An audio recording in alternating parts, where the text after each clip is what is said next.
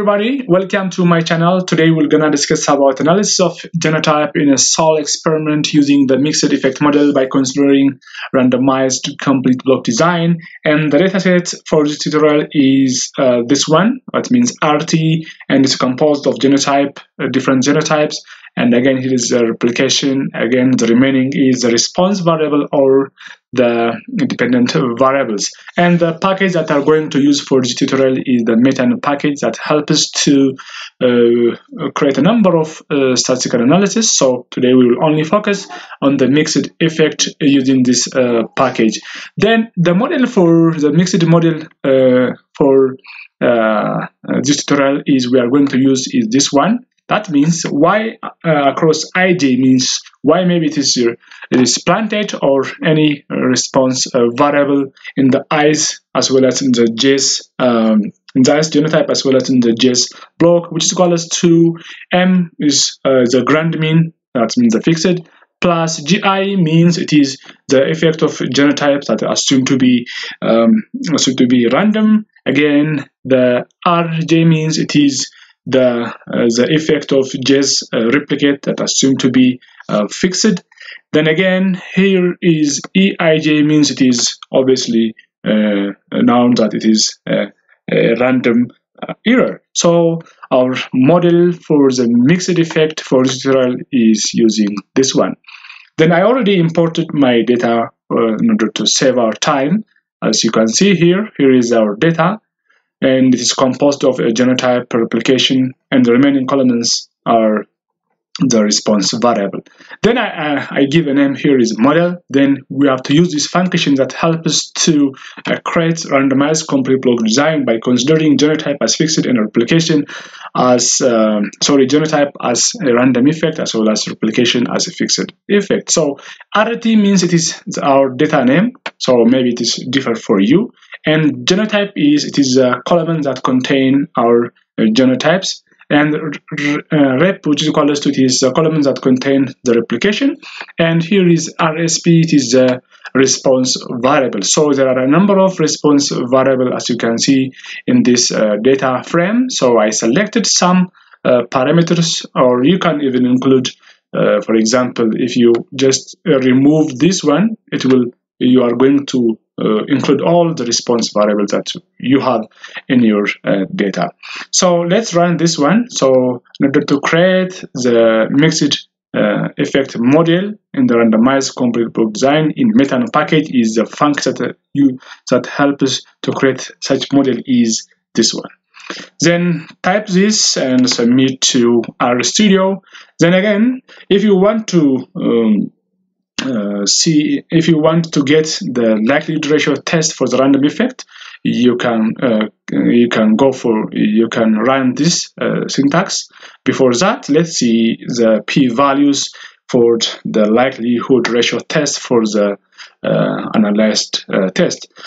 And all are statistically significant except the planted, and here is the ear length, and as well as the planted are not statistically significant. Even you can see here is 0.051, which is greater than 0.05, so it's not statistically significant. Again, here the EL or the ear length around it is 0.786, which is again greater than the p-value, that means 0.05, so it's not statistically significant. So let's back to our analysis. Another one, if you want to display, or if you want to run, or if you want to get the likelihood ratio test for the random effect, so you have to use the get model data function. Then again, you have to indicate the model.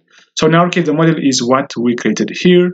Then you have to specify here LRT. So LRT, you are telling to our software to provide you likelihood ratio test for what? For the random effect. So in our case, our random effect is genotype, and the replication is considered as fixed. So type this one and submit to RStudio. Then it will display you all these lists. So as you can see here, here is a model, is a genotype, and here is a variable, means it is the response variable that's found in our dataset. And again, here is npar, means it is the number of model parameters, and here is the log-lic, means it is the log likelihood for the model that we build. And this one is a key information criterion. It's obvious. I made a number of tutorials regarding to this, and you can refer. And most of the time, the smallest value is the best. Sorry. And again, here is LRT. LRT, it is what it is, likelihood ratio test statistics, and DF is degree of freedom. And here is the p-value on the chi-square distribution. So pH again is not statistically significant. Again, EL is not statistically significant, but the rest are statistically significant. So by this way, again, you can create a maximum, the likelihood ratio test for the random effect. So random effect is genotype.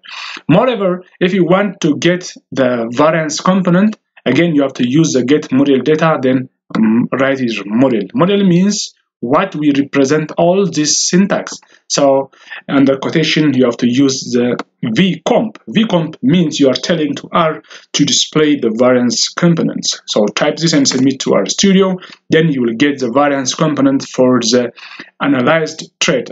Start with pH, end with NKE for the genotype as well as for the residual. Moreover, since we are doing in genotypes, you are maybe interested in the genetic parameters. So if you want to display the genetic parameters, you have to use the get model data like the previous one. Again, you have to indicate it is model. Then under quotation, you have to use the genpar. Genpar is a short form of for the genotypic parameters. So it will display all the genotypic parameters. Yes. As you can see here, the first one is the genvar, means it indicates that the genotypic variance, and here the pH, ED for all analyzed traits will be displayed on this thing. Again, the other one is the resvar, which indicates that it is the residual variance, and again, you can also get the phenotypic variance. Moreover, here is the gen as well as here is the residual variance. That means it is the respective contribution of the variance component to that of to the phenotypic variance. And again, here also the H-square, which is the broad sense heritability. And here also H-square MG, which stands for heritability on the entry mean basis. And again, here is accuracy. Accuracy means it is the square root of H square MG, or it is the square root of heritability on the entry mean basis. Again, here is CVG. It is obvious it is the genotypic coefficient of variance. And again, here is CVR. It is the residual coefficient of variation. And again, CV ratio means it is the ratio between the genotypic variance to that of the residual coefficient of variation. So it will display all these genetic parameters if you run this code. Lastly, let's see to get the random effect. So in order to get random effect, again, you have to use a function get underscore model underscore data. Then you have to specify the model that we created here, and you have to specify run EF. So this helps you to get the random effect. Yeah. So for all parameters, it will display the random effect in this way. So it is all about today's tutorial regarding to mixed model for randomized complete block design by considering genotype as a random and replication as a fixed effect using metan package. So thank you for watching, and don't forget to provide your valuable suggestion and comment to my email as well as YouTube comment box. Have a nice time.